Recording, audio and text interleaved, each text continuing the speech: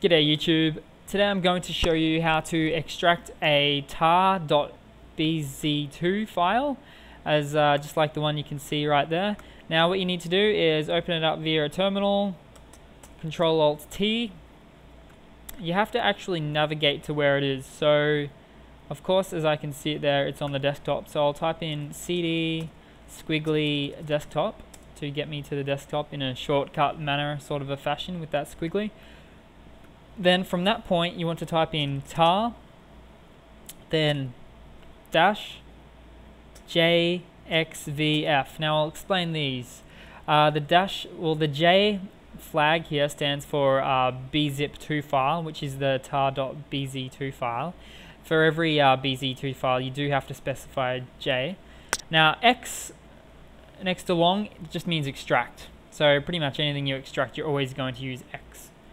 V stands for verbose, which is just a lovely technical term which means that you just want to see the output of what's going on. Always handy to have. And last but not least, F, which means turn it into an actual set of files and directories, unlike a test version of extracting. So JXVF, and it's usually in that format too. You might ask, why isn't it necessarily in alphabetical order? But I always see it like that, and I get used to it like that too. But I guess it's up to you guys. And then after that, another space, and in this case mine is called autoconfig 2.68 tar.bz2. I'll just stretch that out a bit.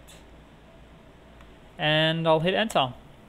And as you can see, all the output there, that's because of the verbose mode, and you can see it's extracted to the desktop as well.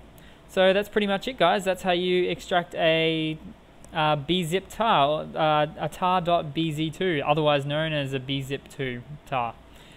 Cheers, guys.